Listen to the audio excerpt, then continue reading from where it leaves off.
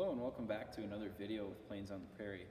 We haven't done a video in quite a few months actually, and we've been mostly doing our North Dakota Aces podcast series, which I hope you guys check out. The link will be in the description, and one of those will be out this coming Monday, so we're excited to do that. So behind me we have the oldest aircraft in the Fargo Air Museum's collection. This is a standard J-1. So the standard J-1 is a two-seat trainer that was used to supplement the famous JN4 Jenny built by Curtiss.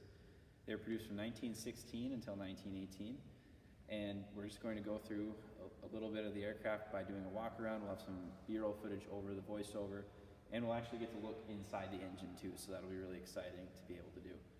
So we'll talk a little bit first about the differences between the J-1 and the JN4 Jenny. They're mostly misidentified as Jennies, these standards are. A lot of people that come through on tours misidentify it, which is okay. We'll just run through the differences here. So I'll have some, we'll probably get some overlay with some of the differences on a little bit of just to provide more of a visual. So one of the differences is the wing sweep. You might not be able to tell at this angle. We'll have an overlay picture here for you too. The wings are slightly swept back, whereas on the Jenny it was more of a straight line wing. And then also the gear position is a little bit different. It's not as far forward on the standard. And additionally, we have king posts on top of the wing that are more in a triangular shape, where on the standard, or on the Jenny, they would be more of a rectangular shape, just two vertical bars, one going across. So those are the main differences, and now we're going to walk around the aircraft and go over the history of the J-1. All right, so now we're going to go into the history and general info on the standard J-1. So right behind me here we have Curtiss OX5. This is not the standard engine that would go in the standard. Sorry for the joke there. So the standard originally was equipped with the Hall Scott A7A, which is a 100 horsepower inline 4-cylinder engine. It had the unfortunate tendency to catch fire and gave the standard a really poor reputation. So what resulted there was the U.S. Army Air Service grounding all of the standards, and the service just rolled with the JN4s. But then later in the war, they were going to swap the A7A engines for these Curtiss OX5s that were originally prioritized to the Jennies, and they ended up getting an order for 2,000 of those canceled, and just due to the end of the war and without the need for production, why build them? And all in all, there was 1,600 of these trainers built. Many of them survived the scraps or anything like that, and they ended up being airmail aircraft, personal aircraft for barnstorming, or planes for flight training.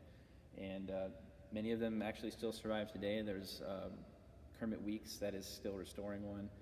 There's one that was at Oshkosh last year when I went there, so there's a few around, so it's good to see. But yeah, we'll give a little bit of a pan over of the engine as well here. This standard has been a North Dakota bird for most of its life. The earliest documented history we could find on it was actually in Charles Klessig, the former owner of this aircraft's autobiography called My Highway in the Sky. And he saw it as a kid in the 20s down in Wahpeton, and he ended up wanting to buy it at some point, and it didn't happen back then. And later on, he found it in Fairmont in the 70s and ended up restoring it along with another standard as well. So he actually won the 1971 Grand Champion award at Oshkosh that year, and so it was a very well-kept aircraft back in its day when it was flying around. And he actually appeared in a couple of one TV show and a commercial series, and he was in the short-run TV show called Bearcats, and it's in the intro of the theme song for the show. That you can see it flying around doing some acrobatics, some low-level passes. It's really cool.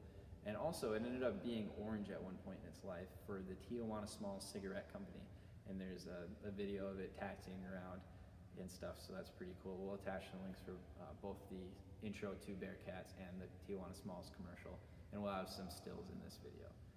And later on, it ended up just flying around, flying all over to fly-ins while Charles was alive, and when he passed, it ended up going to Bonanzaville for a short time, and has been here for over 10 years now. And it's been a really cool part of our collection here. And we'll probably have a video about Charles at some point. He's a really big pioneer here of aviation in eastern North Dakota especially. And we thank you guys for tuning into this video. We're glad to be back bringing these to you and hopefully keep them going here throughout the winter. And thanks for watching.